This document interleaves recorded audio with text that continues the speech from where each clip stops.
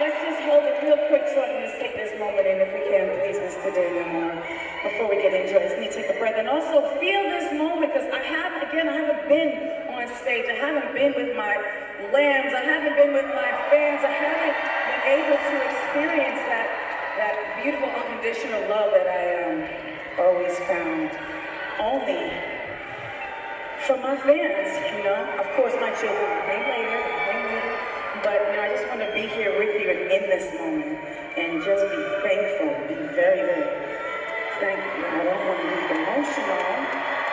I don't want to be emotional. But we'd like to do this one. We've been doing this since my first album, and it's a very beautiful, beautiful song dating way back, I don't know when. I definitely wasn't born yet, or was I? I don't know.